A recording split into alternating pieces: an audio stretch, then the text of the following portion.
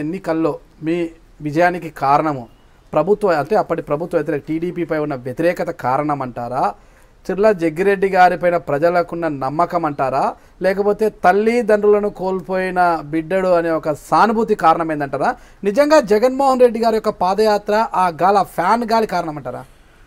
డెఫినెట్గా గతంలో చంద్రబాబు నాయుడు గారు చేసినటువంటి ప్రజా వ్యతిరేక విధానాలు ఈ రాష్ట్రంలో వైఎస్ఆర్ కాంగ్రెస్ పార్టీ 151 సీట్లు రావడానికి ప్రధాన కారణం నేను ఈ రాష్ట్రంలో ఉన్నవాడిని.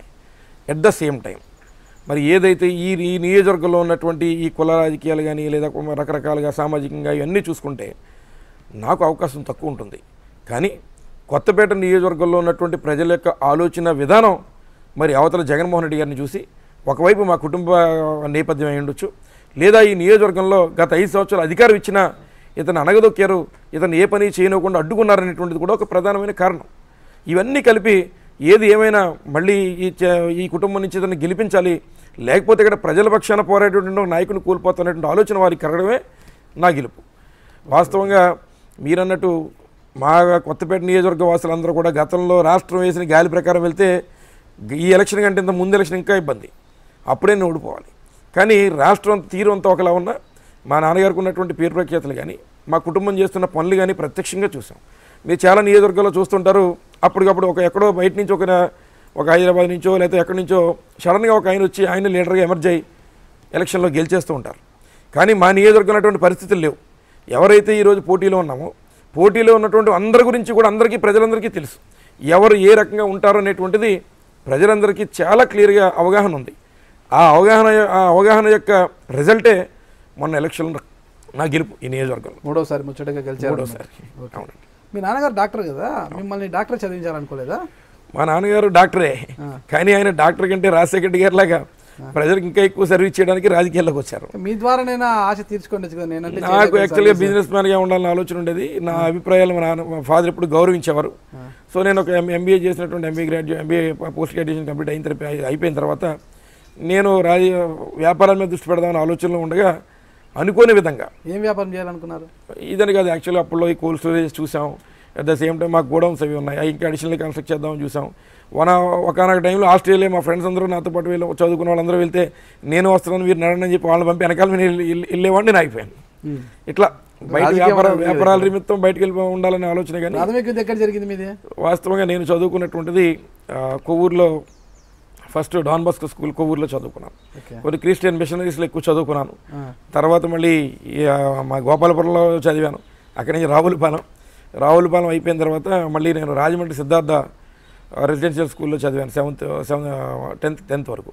తర్వాత నేను student of Andhra Laila college విజయవాడలో డిగ్రీ పూర్తయిన తర్వాత నేను విజయవాడలో ఇంటర్మీడియట్ పూర్తయిన తర్వాత మళ్ళీ విశాఖపట్నం పొల్లయ్య కాలేజీలో చదువుకున్నాను డిగ్రీ. అక్కడ ప్రెసిడెంట్ క్యాండిడేట్గా లాస్ట్ ఇయర్ నామినేషన్ వేయాలి. అక్కడ కూడా మళ్ళీ అప్పుడు వ్యాస్ గారు ఎవరో వచ్చి అక్కడ కమిషనర్గా వచ్చి అప్పుడు ఎలక్షన్ బ్యాన్ చేశారు. కూడా రాజకీయాలు చేసాం. ఏ గ్రూప్లో ఉన్నారు అప్పుడు యాక్చువల్గా అంటే నేను మా బొల్లయ్య కాలేజీలో నేను యాక్చువల్గా అక్కడ బీకామ్ చేశాను. అక్కడ బీకామ్ చేసిన తర్వాత అక్కడి నుంచి మళ్ళీ ఎంబీఏకి నేను మార్కెటింగ్ తీసుకుని ఇక్కడ ఏఎంసీ కాలేజ్ ఇన్ బెంగళూరు అక్కడ ఎంబీఏ పూర్తి చేశాను. ఎందుకు మార్కెటింగ్ సైడ్ వెళ్ళారు? అంటే రేపు వ్యాపారాల్లో బాగుంటుంది కదా ఆలోచన తప్ప వేరేం కాదు. అందులో మార్కెటింగ్ ఫైనాన్స్ రాణించాలంటే ఎంబీఏ చేయాలా అని కాదు, మనం ఎంచుకునేటువంటిది రేపు బిజినెస్ సైడ్ కొంత మనకు కూడా అవేర్నెస్ ఉంటే బాగుంటుందని ఆలోచన తప్ప పర్టికులర్గా వేరేం కాదు. అంటే మన ఏదైనా ప్రోడక్ట్ అండ్ సెట్ మాకు ఆయుర్వేదిక్ కంపెనీ ఉంది, యాక్చువల్ రెడ్డి అండ్ కో అని చెప్పి మా ఫోర్ ఫాదర్స్ నుంచి ఉంది, ఆయుర్వేదిక్ మెడిసిన్ కంపెనీ ఉంది. దాన్ని ఇంకా బాగా అప్గ్రేడ్ చేసి చేద్దాం అనేటువంటి ఒక ఆలోచన ఉండేది. సో ఆ కోణంలో అంటే మా గ్రాండ్ ఫాదర్ స్టార్ట్ చేశారు రెడ్డి అండ్ కో అని చెప్పి. మాకు విశాఖపట్నం, వైజాగ్ ఇన్ని బ్రాంచెస్ ఉండేవి. సరే later on it was slow down చేసేసారు, ఎవరో సరిగ్గా చూడక కొంచెం తగ్గింది. ఇప్పుడు కూడా నడుస్తుంది కానీ అంత భారీ ఎత్తున చేయట్లా. దాన్ని తాతల టైంలో స్టార్ట్ చేసింది కదా, దాన్ని ఒక ఆయుర్వేదిక్ మెడిసిన్ కంపెనీగా బాగా ఇంకా మరి అడ్వాన్స్డ్ చేసి చేద్దాం అనే ఆలోచన ఉండేది. సో ఎన్నట్ల కారణం ఎంబీఏ చేసాం. అప్పుడు నేర్చుకున్నారు ఎంబీఏలో ఇప్పుడు ఎక్కడున్న రాజకీయాల మీద leadership క్వాలిటీసే పెంచుకున్నాం. At the same time చదువు కూడా వచ్చింది. ఎక్కడ మ్యారేజ్ చేసుకున్నారు మీరు? యాక్చువల్గా నేను ఇక్కడే మ్యారేజ్. నేను యాక్చువల్గా ఎమ్మెల్యే అయిన తర్వాత నాకు మ్యారేజ్ అయింది. ఎమ్మెల్యే అయిన తర్వాత ఫస్ట్ అప్పుడు వంగవీటి అని కాదు, అంతకుముందు వంగవీటి రాధా గారు నేను 2004లో ఫస్ట్ ఎమ్మెల్యేస్గా ఎన్నికైనప్పుడు ఇద్దరం ఎమ్మెల్యేలు పెళ్లి కాకుండా ఎమ్మెల్యేలు ఇద్దరం అప్పుడు అసెంబ్లీలో అప్పుడు యంగెస్ట్ ఇద్దరమే, మేము ఆ గుర్తు నుంచి ఒక ఆమె ఉండేది, ముగ్గురు ఉండేవాళ్ళం. తదుపరి 2007లో మా యొక్క సిస్టర్ వాళ్ళ డాటరే మాకు దగ్గర సంబంధమే లావణ్య అని, ఐ గాట్ మ్యారీడ్ విత్ 2007లో. అప్పుడు రాజశేఖర్ గారు, వీరప్ప మొయిలీ గారు, ఇక్బాల్ సింగ్ గారు వాళ్ళందరూ వచ్చారు అప్పుడు వచ్చారు. బాబు పాప, మళ్ళీ మా బాబు మా నాన్నగారి పేరు చిర్ల సోమసుందర రెడ్డి, పాప శ్రీనిధి. తాతగారి పేరు మీరు పెట్టుకున్నారు. అట్లా చూసుకున్నప్పుడు నేను 3rd జనరేషన్, మళ్ళీ మా అబ్బాయి 4th జనరేషన్. ఏం చదువుతున్నారు పిల్లలు? బాబు 2nd క్లాస్ చదువుతున్నాడు, పాప ఇంకా యూకేజీలో ఉంది. ఇంకా చిన్నపిల్లలు అనమాట. చిన్నపిల్లలు. I was 43 right now. I'm 43 right. 43 నా మీరు? అంటే కొద్దిగా ఫ్యాటీగా ఉండడం కొద్దిగా కోనసీమ కదండి, పెళ్లిళ్ళు రోజు 4-5 అటెండ్ అవుతుంది. కొబ్బరి బొండంలా ఉన్నారన్నమాట, కోనసీమ కొబ్బరి బొండం లాగా. ఎన్ని పెళ్లిళ్ళు అయితే అన్ని పెళ్లి దగ్గర భోజనం చేయాలి కదండి, అందుకే కోనసీమ కొబ్బరి బొండం లాగా బాగా బండం లాగా అని కాదులేండి. కోనసీమ అంటే మా రైతులకి అన్నం పెట్టేది ఈ కొబ్బరి తోటలు అని చెప్పి అట్లా ఉండడం మాకు ఇబ్బంది కాదండి. Okay okay. మీరందరూ కూడా iDream ఛానల్ని సబ్స్క్రైబ్ చేయాలని కోరుకుంటున్నాను.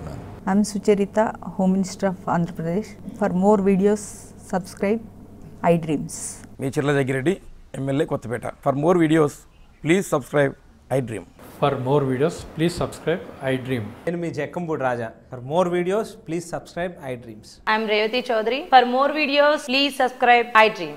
For more videos, please subscribe to iDream. For more videos, please subscribe iDream.